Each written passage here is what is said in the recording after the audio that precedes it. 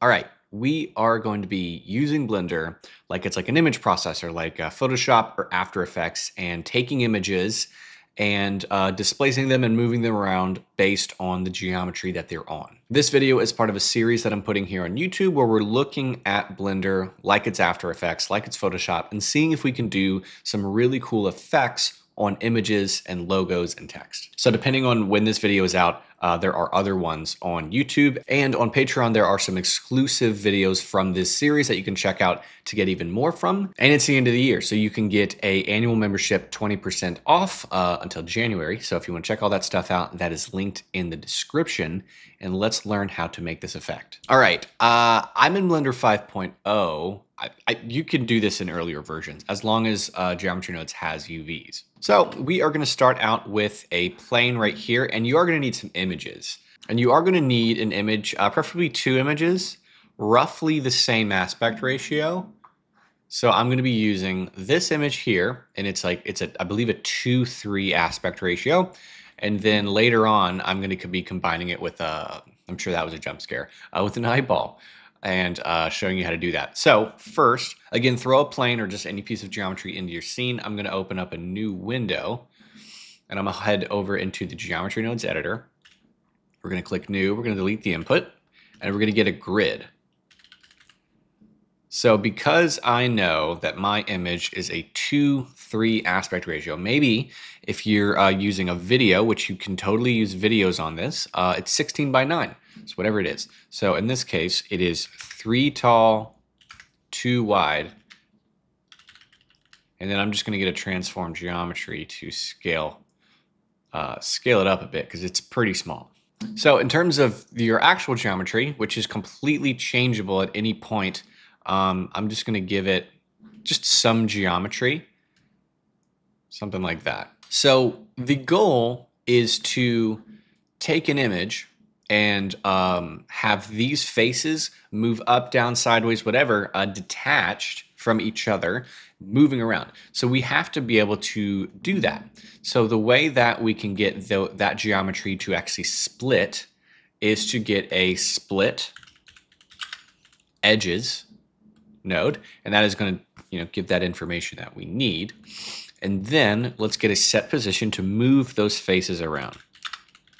So get a set position, get a vector math node set to multiply, and that is going to be able to let us control the strength and the axis that the displacement is going to happen on. And then I'm going to use a noise texture for the displacement. I'm going to click on normalize and be very intentional about using color. Color is going to be the thing that allows you to move it rather than in more than one axis. So if I were to go ahead and say I want to displace on the Z, they're still connected, and we split the edges. So there's one more thing that we need to do in order to get the split edges to behave in a way that I want. That is going to be with a capture attribute. So we're going to get a capture attribute. I want an attribute to affect the faces. I'm going to get a random value node, and I want a random value assigned to each face so that I can plug that into the vector, and now it works. And so now we have this. So if we go into material preview, obviously we don't see an image, but we can move it on the Z like that. We can move it on all axes like this, axes like that. So let's get a material. So we'll get a set material node. We'll get a new material over here, and we'll just grab it. Now, before we put an image on here, we need UVs, because if I were to just go ahead, I'm going to go and get a new window, head into the shader editor, and then let's get an image texture. And I'll just plug color straight into surface. We don't need a principled because otherwise we'll need to use an emission node. So this kind of bypasses that. And I'm going to open up my image. So let's say I'm going to use the landscape. Nothing there, and then don't follow along with this. If I just were to hit Control T, use an object, it'll work, but then we have to size it around. And then what's going to be annoying, say I just sized it up really quick. if I move this around, see how the image is not locked in to each one of these faces. That is a problem. We need UVs. So let's delete that texture coordinate and let's capture some UVs. So let's get a store named attribute. In order to send UV information from geometry nodes to the shader, you need to go from float to 2D vector, point to face corner, and then literally take this little UV, this little purple guy, and drag him all the way over to value. And then I'm going to organize my nodes just a little bit so I can see what's going on. And then last thing, we'll just call it UV.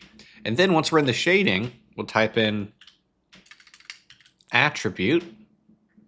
We named it UV, so we type in UV here, plug it here, and now we have UVs. And so what's really cool is the size of this is going to say, it's going to stretch it out. So that's why the aspect ratio of this grid is important to this effect. So now we can do whatever we want. Isn't that awesome? So I'm going to go here. We are in cycles. I want to go to Eevee.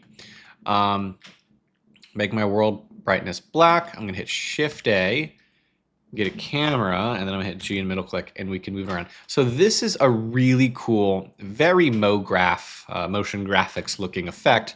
Super classic, super done a lot. But again, you're going to have a client that wants this at some point, or you're going to have a project where you want to be able to take, and you can use video too. Same process. And so say I can move this around like this. You have your noise texture. I'm gonna bring my detail to 0, maybe my scale to 3.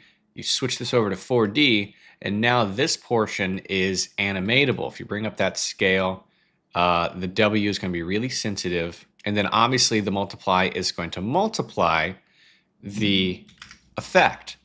But it's awesome. Okay, so you can like do things like this. You can do things like this. Obviously, you can do stuff like this and like that.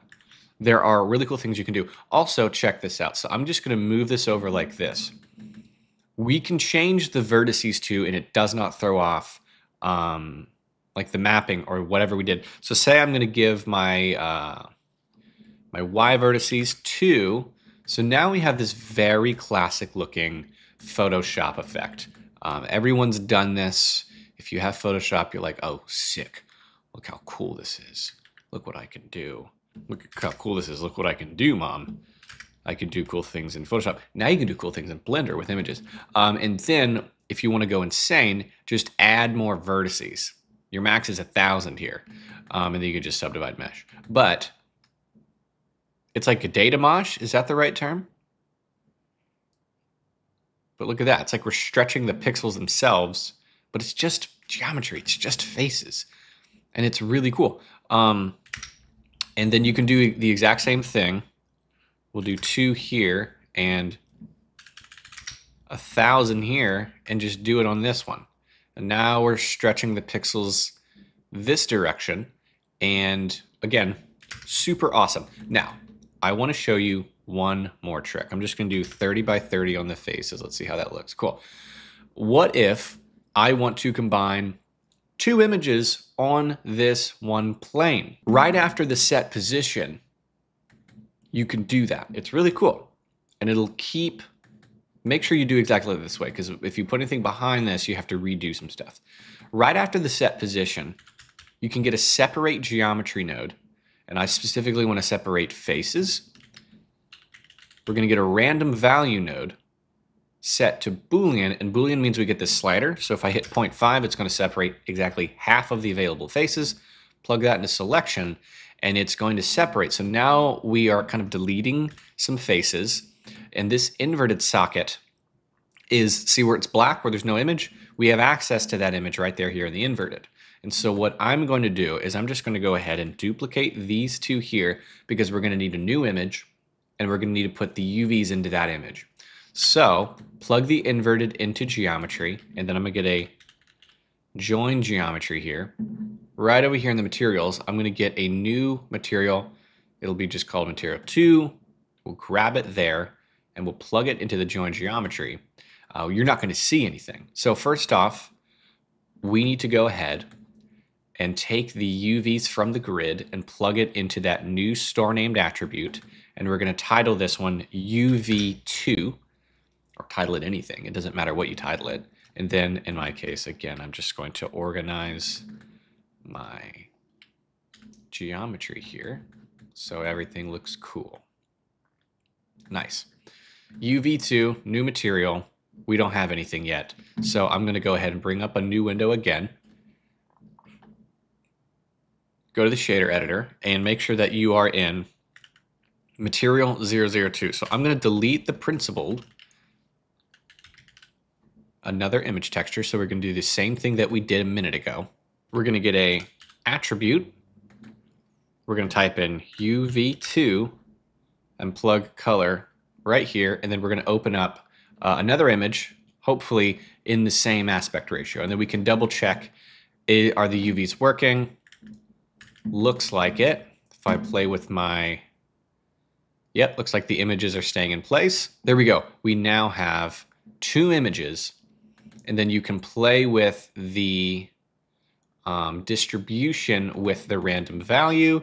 You can play with how many faces are in this scene, with the grid information, just like that. So say we do, we're done, by the way, guys. You can click away now. We now have this. So now we have really cool, really freaky effects. Now this is geometry nodes. So this is one of those benefits of we're building a 2D effect in a 3D software. You can randomly assign a wireframe to these individual faces. Maybe we're doing an effect where it's a lot of faces. The client wanted a lot of faces. Maybe I'll sever this connection and we'll just delete a few. Maybe the client wants a fly-through animation. Well, instead of just having images that we're flying through, we can have some random particles to give it this really cool spatial effect. So because we're using Blender, you can do more things. Not saying that you can do like more or better things with After Effects. In fact, that scenario I just said you can do with After Effects. So correct me. But it's free. But regardless, you could do it in Blender, and it's real time, and it's really cool, and you can do a lot of interesting things. So that's kind of the point of this. It's just like a fun idea. But anyway, that's the tutorial. That is the idea, and I hope you guys think it's cool. I hope you learned something from it. Using images in Blender is a really fun trick. Anyway, thank you guys for watching. Again, check out the bonus stuff on Patreon. Check out the rest of the videos from this series here on YouTube, and I'll see you guys in the next one.